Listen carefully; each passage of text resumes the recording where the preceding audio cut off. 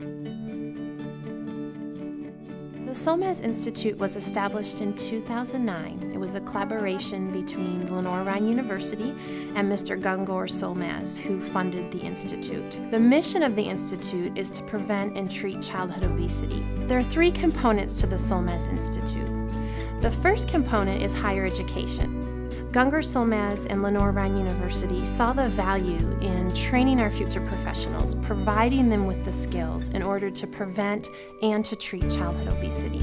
The second component is a unique clinic that we have on campus where overweight children and their families come to receive behavior modification intervention. What's so unique about it is that our students actually provide most of the services, mentored by professionals and faculty and staff. The third component is our community outreach, and this is really where our service learning comes into play. We are serving a need in the community, which is health education, obesity prevention, training and teaching children and families to live and maintain healthier lifestyles, and then our students are actually learning through providing these services in the community.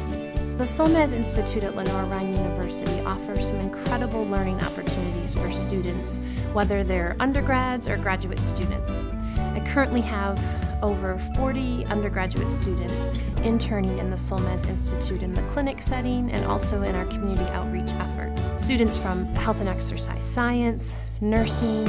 At a graduate level, we have our dietetic interns and also our Masters of Counseling students as well. So what can you expect as a student in the Solmaz Institute?